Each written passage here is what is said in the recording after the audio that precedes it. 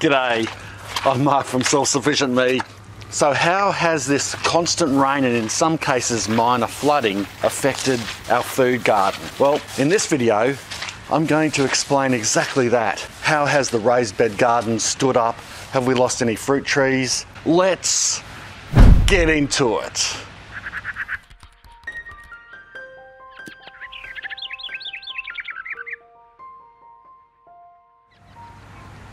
Well, it's been raining so much that even the hogs have had enough of the veggie patch and are leaving, as you can see. I thought they loved mud and rain and wet stuff. But over the past several months, and to be truthful, the last 12 months, we've had so much rain that the earth just cannot take it anymore. So even any follow-up rain, which we are getting, makes the situation even worse. Besides the house, where you're standing now, and the front yard, this side of our property is the highest ground. So it made sense to me to site the fruit trees, or the main ones, in this area, meaning that if there was a lot of rain, this would drain out faster and wouldn't hold as much water. So the tree roots wouldn't be sitting in boggy, wet ground. If you've been following my channel for a while, you'd know that our property is sitting on clay soil. So to combat that clay, in most places, except for maybe the citrus trees, because they don't mind a bit of clay, I have built the soil up slightly so that the tree roots are elevated a little bit above that clay. The other thing I did for drainage in the early days was dig several trenches running lengthways down the hill, through the orchard, all the way down to what is now a dam that we've got at the back of our property. And this has formed a man-made kind of re-entrant that the water channels into. The trenches I backfilled with gravel and I put ag pipe in there, and that also has helped with the drainage. Thankfully, most of our fruit trees have survived, but there has been a few that haven't. Sadly, one of them is this one here, even on the highest ground, and it's a Panama berry, one of our favourite fruit trees. But now it's the very bare berry tree. The thing is, no matter what you do, some fruit trees are just way too susceptible to boggy ground. This is one of them, and avocados is another. Over the other side of our property, you can see this large African horned cucumber. It's starting to die back now, probably a lot to do with all this rain, but it's also getting too cold for it. It climbed over that apple tree and also over an avocado. Yep, the cucumber, well, it grew and it produced, but sadly the avocado, well, after about a month of that rain, I noticed it starting to die off, and it hasn't recovered since. And now that winter's set in, it's just kept the soil moist. Originally, I mounted this up at least 1 metre off the ground, and for some time it grew really well and produced avocados. But again, it's come to grief, and it's a bit sad, but I'll show you something that will cheer you up, because it's cheered me up. This is just an absolute quagmire. No way could I get my mower in here.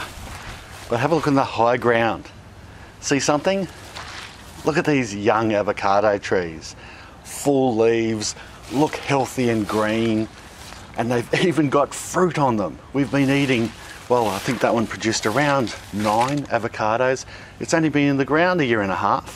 Plenty of room for the taproot to grow down and not sit in the clay soil. There are a few weeds, as you can see, and I'm not bothering to knock them down. All these weeds and grasses are helping to keep that pile from slipping and falling down.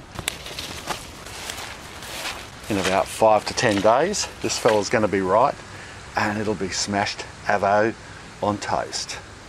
Down the back of the veggie garden, it always gets wetter. The problem is these dwarf banana trees here have been sitting in water now for several months. We're losing trees like this one here.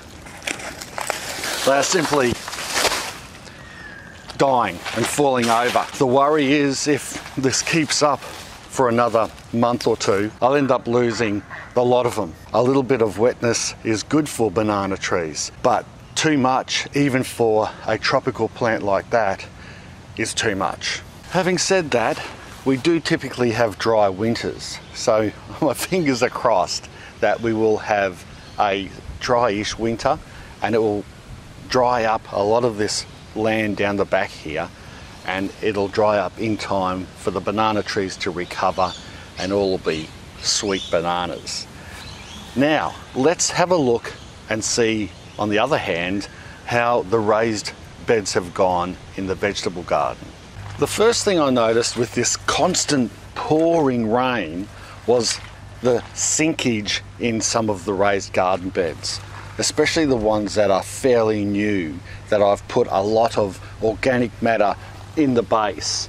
Yes, it's normal for raised beds to fall, but the speed that these have collapsed are the fastest I've ever seen.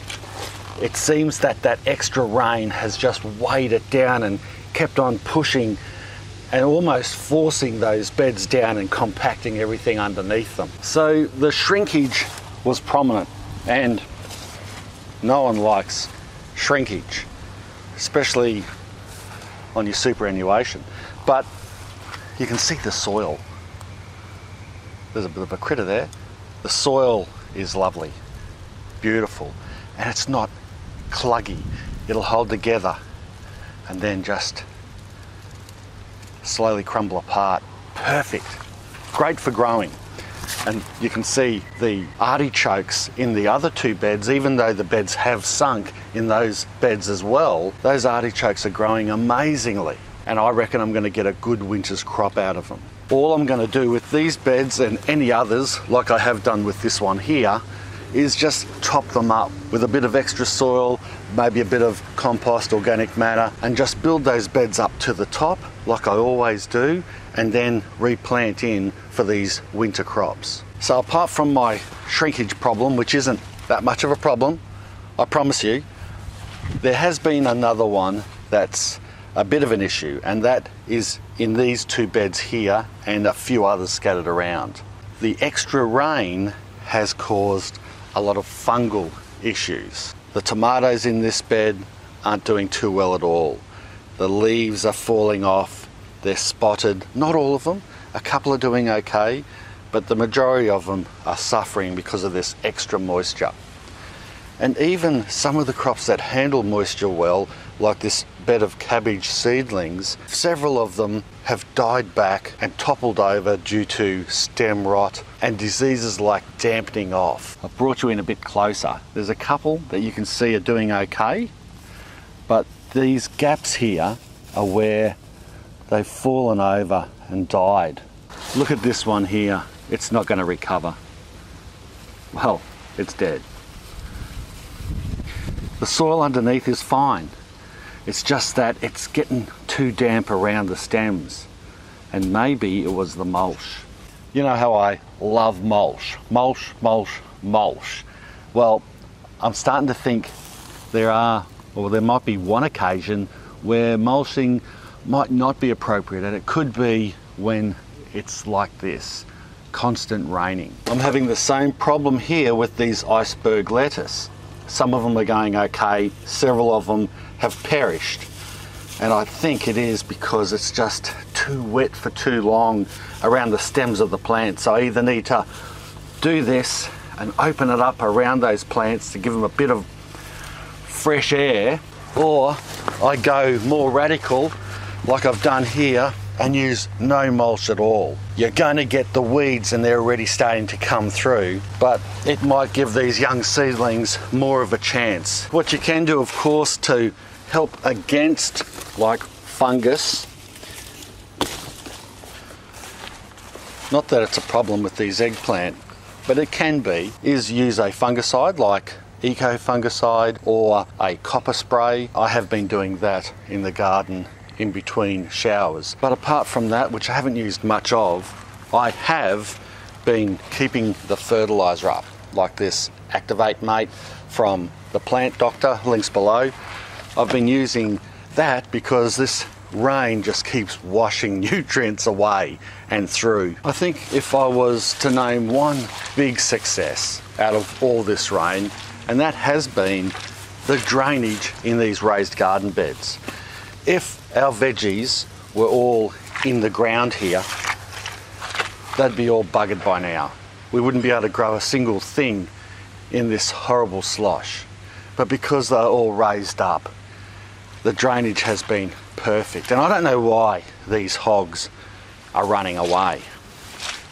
I think that, well, they've been a bit pig-headed, because I think that was a good spot for them in the veggie patch.